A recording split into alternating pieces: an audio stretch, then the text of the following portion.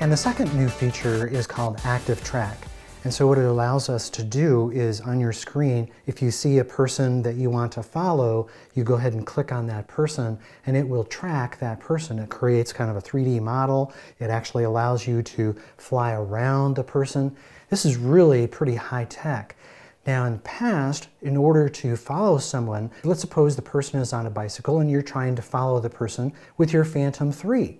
And so you're in course lock, and so you have your directions set and you have your camera. The Phantom is turned toward the person, but the person is riding their bicycle. They're going maybe up and down hills and around, and you have to watch out for other objects. You have to keep up at the same speed as the person, and at the same time you're trying to keep the camera in the right position. The whole story of keeping it all together in order to get a good long shot, that makes it difficult.